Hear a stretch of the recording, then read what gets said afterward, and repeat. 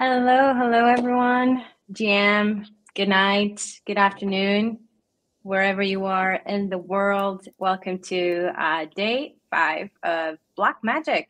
Wow, it's been already a full week of our hackathon. And tonight with us, we have Winnie from Optimism, who will be taking you through how to build on the OP stack. And with that, Winnie, I'll take it over to you. And thank you so much for joining us. Do you want to put on the slides? Yes. Thank you, Sophia. Hi, everyone. Today I'll give a presentation on building on the OP stack. And my name is Winnie. I work at OP Labs, and I'm a contributor to the Optimism Collective. And in this workshop, I'll basically give a quick overview about what's the OP stack and the superchain. And I'll introduce scaffold-op, OP Labs official boilerplate for building dApps on the superchain, and a quick demo on how to deploy a dApp on OP stack in under 10 minutes. So let's get started. So first, what is the OP stack and the superchain? Whenever I ask this question, I get like a very varied number of understanding. So I'll just go ahead and explain. First, it's important to understand why we need L2s in the first place. So right now, L1 fees are very expensive because of limited block space. And we have limited block space because we need to bound compute on L1 such that validators can execute and validate all those transactions within 12 seconds block time. And it also is a way to make sure that transactions don't run forever. And so one way to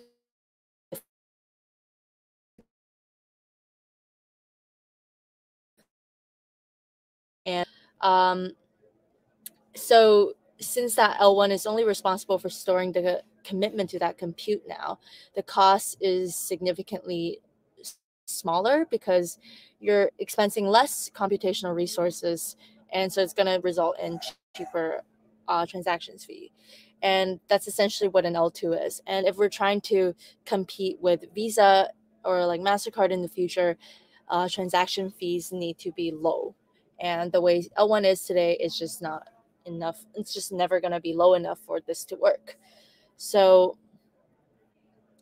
but with as we look at the state of L2 today, we actually have a lot of L2s, and this is a fantastic thing. We actually want many, many L2s out there. So it basically enables horizontal scalability. But the way we're spinning up L2s today actually present a few challenges. So with every new chain, we have a new code base, and we're introducing new security models and a bunch of like 0-day bugs. We also need a new set of like sequencers and validators to check the block's validity every time we spin up a new chain. So that kind of bootstrapping is difficult. And lastly, we also have fragmentation and liquidity, which result in a horrible user experience. So the big question ends up being, is there a way to have this kind of multi-chain future without all of these problems? And so, in other words, is it possible for us to kind of have all the benefits of having multiple chains without all of its problems? And the answer to this question is actually quite simple and elegant. And it's actually through implementing an open source standards within L2. So as if we have, by creating and collaborating on a common open source standard, we can actually recycle code that's been thoroughly audited and battle tested. This significantly reduces number of 0-day bugs and vulnerabilities. We also get to reuse the same set of sequencers and validators for bootstrapping because it's the same software anyways. And lastly, because of a shared security model, we can bridge liquidity from one chain to the other with a lot more robust security and just better user experience. So this is essentially what the OP stack is.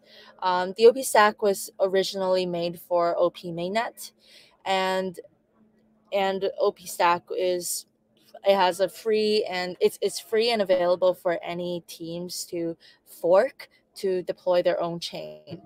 And like Ethereum, we have multiple core teams working together to implement the OP stack. For example, Coinbase's base team and also with test and prod. And with a shared open source standard, an app can go from base to Zora, Zora to OP mainnet, and OP mainnet to Lisk. And that experience is quite seamless in the future. And so to iterate, the OP Stack is a open source standard that the Optimism Collective is championing, and the superchain is the ecosystem of these L2s who are running on the OP Stack today together. And together, the members of this superchain, the members who contribute to the superchain are known as the Optimism Collective. Superchain, and yes. So that is the end of my presentation for what is the superchain and the OP stack. And next, I will provide a little, I'll introduce Scaffold OP and provide a little demo. So now that you're convinced about building your decentralized app on the OP stack and superchain, how do you actually do it? So we introduced Scaffold OP, which is a minimal difference fork of the famous starter kit called Scaffold ETH that some of you may have used in the past. And Scaffold OP essentially has some added functionalities of Superchain Dev Council, Superchain testnets, and you can start building with Scaffold OP. You can actually start building a dApp on the Superchain in less than 5 minutes. So for the rest of this workshop, I'm going to change gears and I'm going to give a quick demo of how you can go from 0 to 100 using Scaffold OP. Sophia, do you think you can put on the video that I have prepared? Today, I'm going to be giving a quick demo on how to use Scaffold OP to build a dApp on the superchain in under 5 minutes. So Scaffold OP is a fork of Scaffold ETH2 with minimal differences, with some additional dApp examples and native support for superchain testnets and lower level instructions for those who are beginners. Scaffold OP and Scaffold ETH are built using Next.js, Rainbow Kit, Hardhat, WAGMI VM, and TypeScript. So the best in class tooling today for building a decentralized application. So most of the instructions that I'm going to be given today are actually within the README of this repo. I highly recommend you checking this out if you're confused at any point and follow along at your own pace. Additionally, we have the Superchain App Quick Start guide on the Optimism docs that I also recommend checking out if you have other questions. So without further ado, let's get started. So first, I'm going to clone and install all the dependencies of Scaffold OP, which I did here already. And next, I am going to start up the backend with Yarn Chain, which spins up the local Hardhat testnet. And next, I'm going to do Yarn Start, which spins up the front end with Next.js. So if we visit localhost now, and before that, I'm also going to, on a separate terminal, I'm also going to deploy the contracts that we will be using that as an example. So let's just take a look at the example contracts. So these are the contracts that we have as an example. So if we do yarn deploy, it will deploy these contracts to the local testnet or whatever the default testnet is. So let's refresh. Here, we'll see the buy me a coffee contract. And you can do very useful debugging with like this simple UI to kind of call functions within the contract to do your testing. So these are all the contracts. And if you add additional contracts, they will all show up here on this interface. And additionally, we have the Superchain dApp console and the Superchain faucet that you can easily access from this front end. Now we have successfully deployed a dApp to the local testnet. So what if we want to deploy our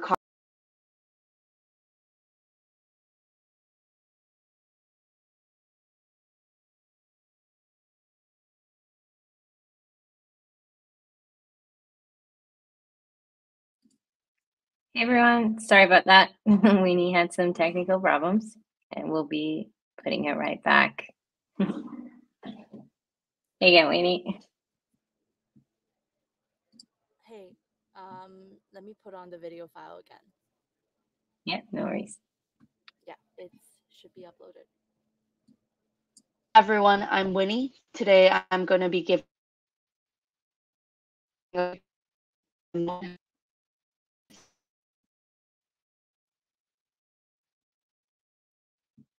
before that, I'm also going to will be using that as an example. So let's just take a look at the example contracts. So these are the contracts that we have as an example. So if we do yarn deploy, it will deploy these contracts to the local testnet or whatever the default testnet is. So let's refresh. Here, we'll see the buy me a coffee contract. And you can do very useful debugging with like this simple UI to kind of call functions within the contract to do your testing. So these are all the contracts. And if you add additional contracts, they will all show up here on this interface. And additionally, we have the Superchain dApp console and the Super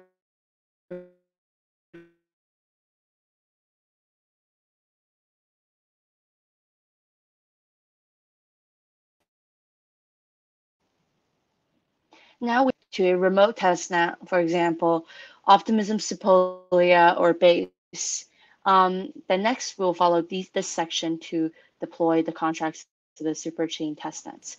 So first we have to set up the environment files to use our address that has the corresponding amount of ETH so that we can pay the gas fees because now we're actually on testnet, a remote testnet.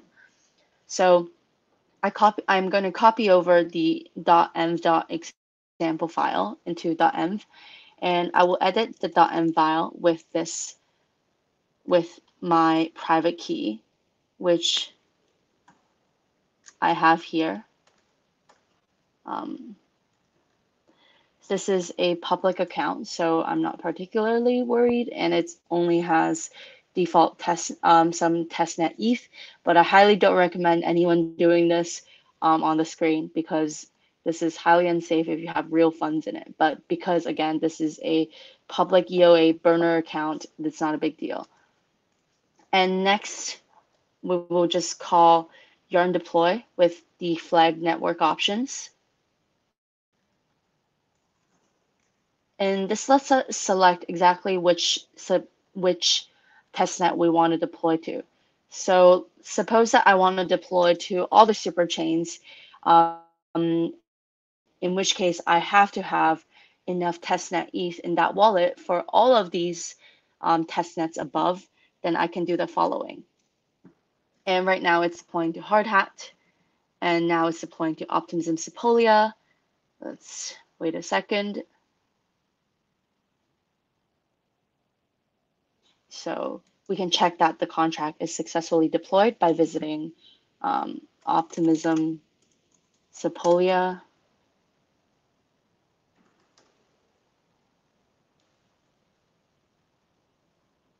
And yes, the contract is successfully deployed. And now the contract is successfully deployed on all of the super. Yeah, so that was the end of the demo. And I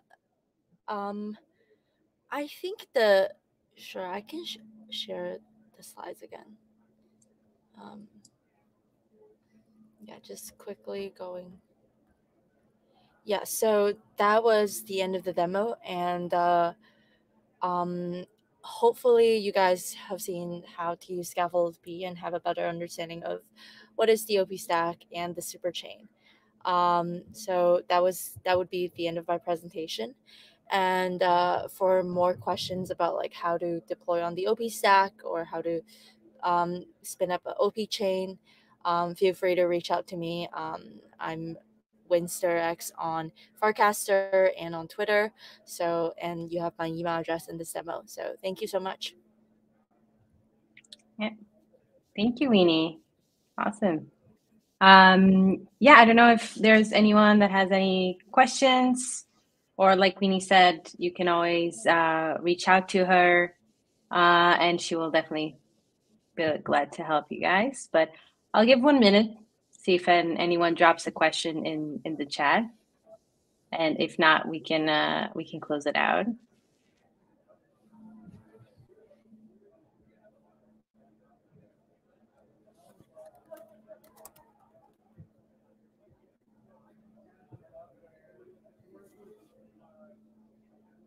Okay, seems that we're good. Thank you so much, Winnie, for your time. And glad we solved that little technical difficulty. Oh, we do have someone ask if you could, do you have the link to The slides? Yes. Yes, I will post the slides. Give me a second.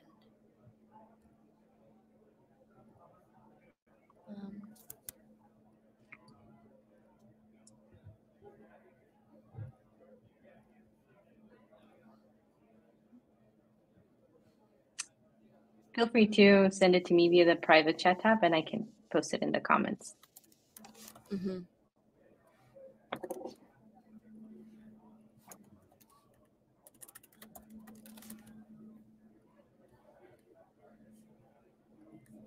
Oh, and also the link to scaffold-op. The link to scaffold-op, yes. Let me share the slides. 1 second.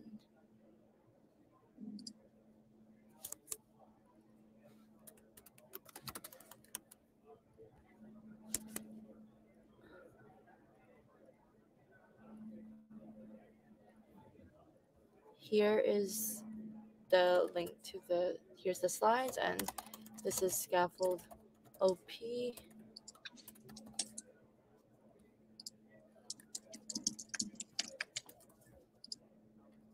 And another really quick thing that I would love to share is our quick start guide, which is extremely helpful. Here. Awesome. That will go right through.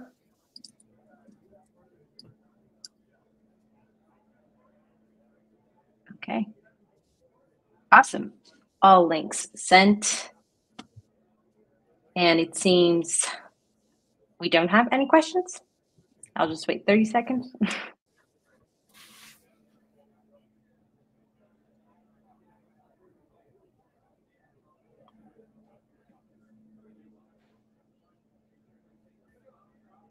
Okay. Thanks now. Now I think we're good. Thanks again, Winnie, for taking the time and joining us. And thank you, everyone. Hope you have a wonderful weekend. Keep building. We are so excited to see what you come up with for our hackathon. And yeah, happy hacking. Thank you, everyone.